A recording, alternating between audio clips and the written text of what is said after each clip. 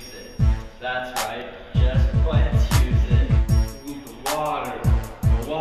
Science moves the water. From the plant surface. What is glutation? Glutation. Science. What is glutation? Loss of liquid in leaves. This is important for plants. Why? Because leaves will wilt and die. And now we will describe the process in which this magic happens. Osmosis moves the water up by hydrostatic root pressure. This is a process that all will call transpiration. Science. Words and depths. Words and depths. Gotta have me my words and depths. Words and depths. Words and depths. Gotta have me my words and depths. Words and depths. Words and depths. Gotta have me my words and depths. Adhesion, cohesion, and water potential. We'll define these words with one small mention. Cohesion is how water sticks together. That's why water is as tough as leather. Science. Adhesion is why water sticks on walls. This explains why it sticks to your skin. Pressure is tension in the xylem. This is true, no matter your phylum. Step 1. Obtain a plant sample. Be sure to place it immediately in water without letting it fall onto the ground. And then once it's in the water, cut it again. But this time, make sure it's at an angle. Step 2.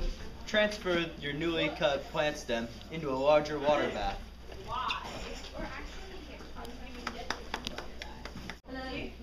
Submerge your tube in water until there are no more air bubbles.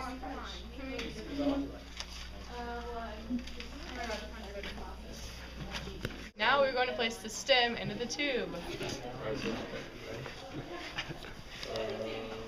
Danny, we need you for filming. We're good. Oh, one more time.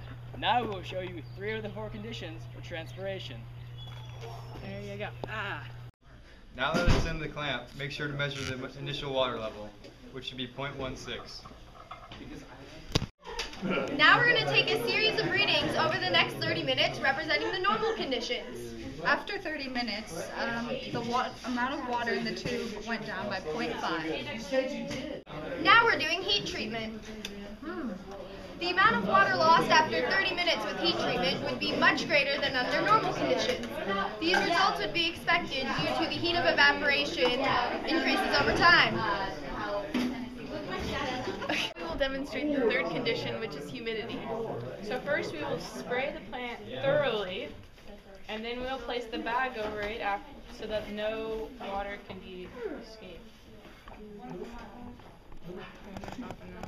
During the 30-minute period, we will read the pedometer every 3 minutes. After our 30-minute period, we found that there was a total water loss of 61.77 milliliters. This is extremely low compared to our other treatments. This is sample data of the transpiration rate. As you can see, humidity is lowest. Fan and heat are the highest. At the end of your experiment, cut all the leaf blades from your plant, making sure not to include the leaf stems.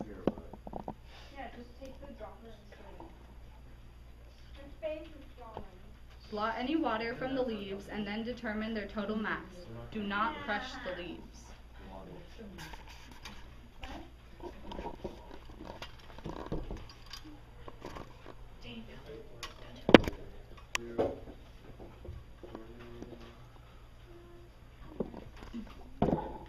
After you have the total mass, cut a 1 centimeter squared section from a leaf and determine its mass.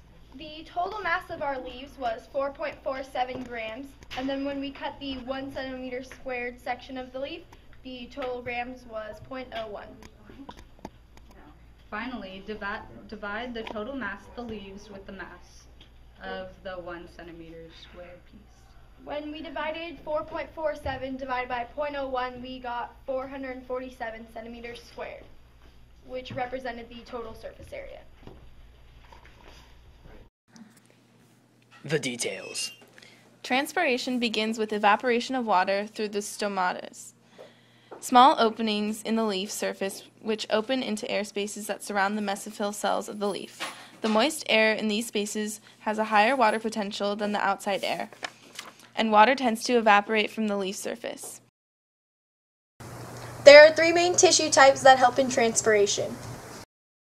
Xylem is a tissue composed of several different cell types. It is a water-conducting tissue that conveys water and minerals from the soil through the plant. Phloem is a tissue that distributes the carbohydrate products of photosynthesis throughout the plant. The epidermis is the outermost layer of cells that serves as a covering for the above-ground plant parts. Some epidermal tissues are covered with a layer of cutin, which prevents water loss. The specialized guard cells of the epidermis open and close the stomates.